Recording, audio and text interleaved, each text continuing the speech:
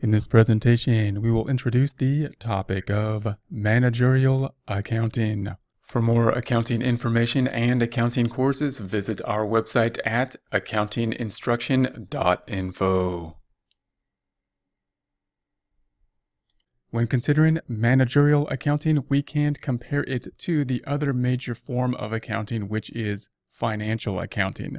There will be overlap between managerial accounting and financial accounting, but the major difference when we consider managerial accounting is that our main focus is for management. Our main focus is for management's use, management's goal to make decision making for the company.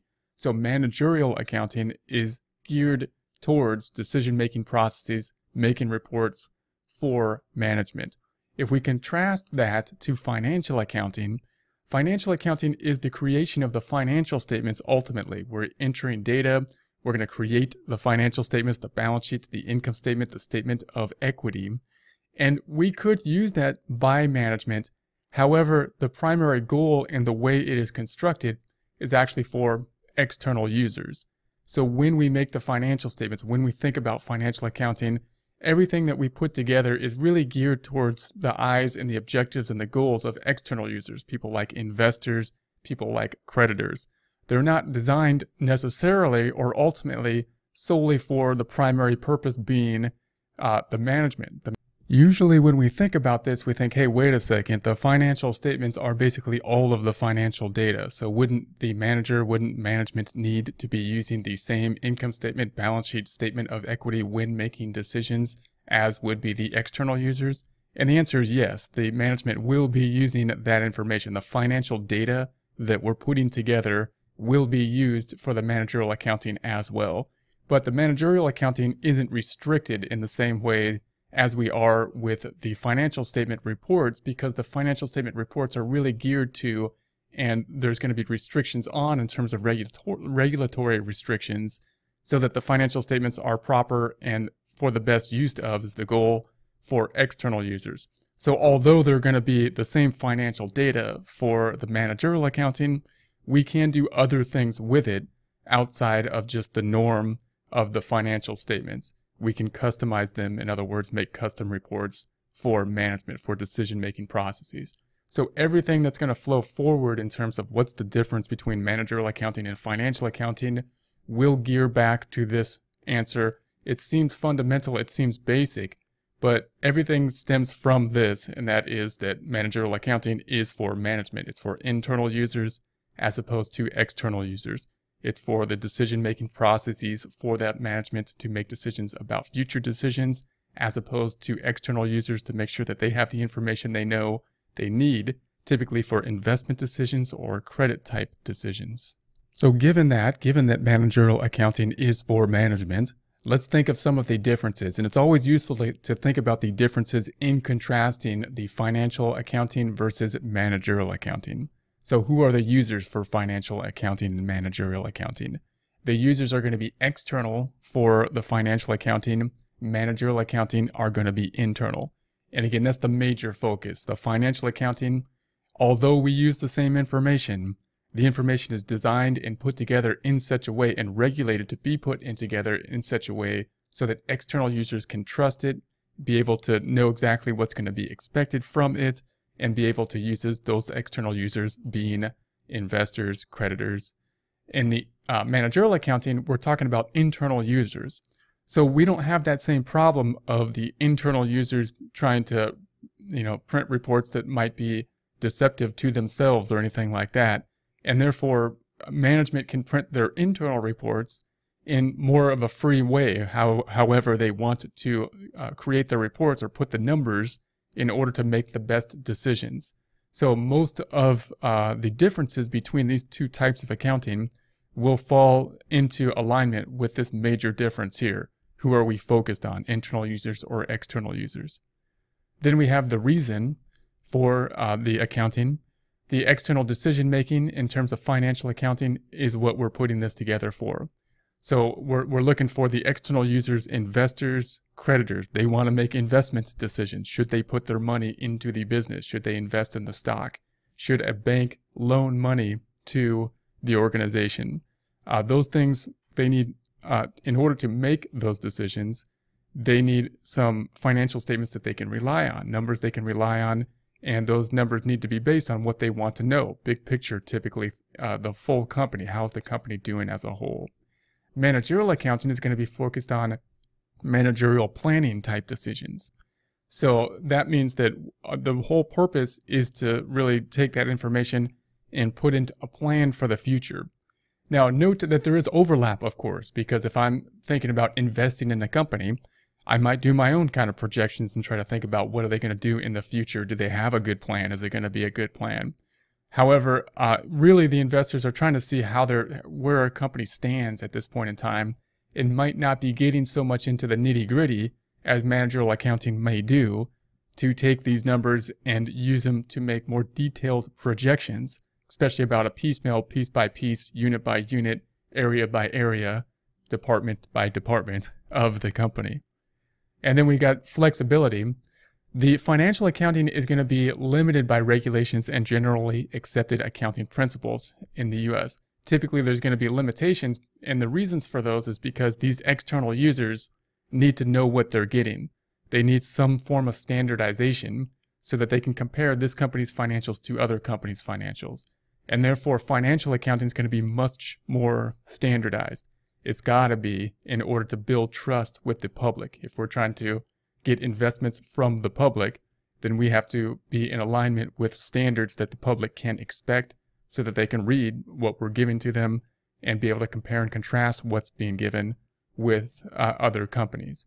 So when we think about the financial statements, then we know exactly what to expect for the most part because it's regulated. We have a standardized format, and we have to have that standardized format in order to make these comparisons, in order to make trade and investment and transactions as easy as possible. The managerial accounting, however, is not limited in the same way. Why? Because we're not giving these reports to anybody outside the company. They're internal reports. They're us inner working, trying to make the internal decisions. So we might be making reports about a small group, a small unit. We might be making reports about some type of product or something like that, one product out of many. In order to make those types of decisions, we could format the reports in any way we want because we're not giving them to external users who are then relying on them to make decisions. So we have a lot more flexibility for that reason for managerial accounting, to run reports, to make reports, to think about, what can we do in order to make the best decisions, and what kind of data do we need in order to do that. The availability of the data. Financial accounting is typically going to be, if it's a publicly traded company in particular, it's going to go through an audit. We're not going to have the data possibly quarterly or yearly. We have to wait through that audit process to take place for them to really be finalized, to have those financial statements. So it could be a very set process on when we're going to get those numbers, and the numbers might not be finalized, of course, for a little bit of time after the period has ended. Whereas managerial accounting, and that of course deals with regulations. We have to go through the regulations. We got to make sure that everything is set up in accordance with rules and regulations, especially if it's a publicly traded company. Do these financial statements align with generally accepted accounting principles and whatnot? That process is going to take time for financial accounting, and it's very regulated. For managerial accounting, we don't have that same kind of regulation. We have limits, of course, but those limits are typically going to be, what can we do? So for managerial accounting, the question is often a cost-benefit analysis. We could get this more information. The question is it worth it for us to get the more information? There's always a balancing question of, is it worth us to put in the time to get more detailed information, or is the better decision that we can probably make with that more detailed information not worth the added cost? That's typically the type of decision-making restraints that we have on managerial accounting, as opposed to the types of regulatory restraints. So if we want to put numbers together, if we want to put reports together, if we want to analyze whatever we want to analyze internally, no problem, except that it costs money to do so, and we want to make a cost-benefit analysis to decide whether or not the time spent is worth the effort, as opposed to conforming to regulations, as is typically going to be what we're going to do with financial accounting.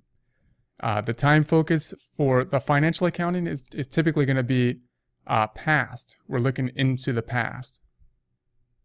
In other words, we're looking at historical data.